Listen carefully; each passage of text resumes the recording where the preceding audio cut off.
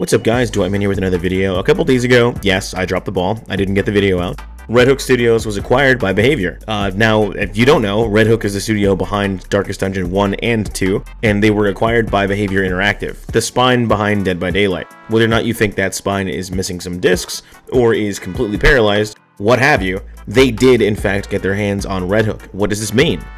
So it doesn't necessarily mean that we're getting a Darkest Dungeon collab, because if you look at FNAF and Iron Maiden, etc., they obviously acquired a license, not the company. However, if you look at what Behavior has acquired, they got a hold of Midwinter Interactive, letting them do what they want, except for that one game they made for some reason. I guess that got scrapped. Actually, while going into some research for this video, I actually ended up finding out that Behavior Interactive actually shut down Midwinter Entertainment, according to Chris Kerr, on September 18th at Game Developer. So that happened.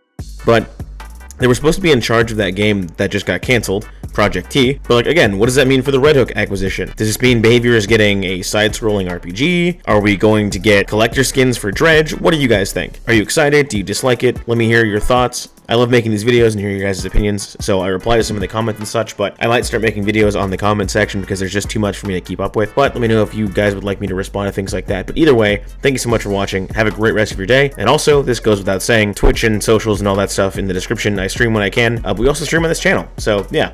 Anyways, as always, hasta gamers.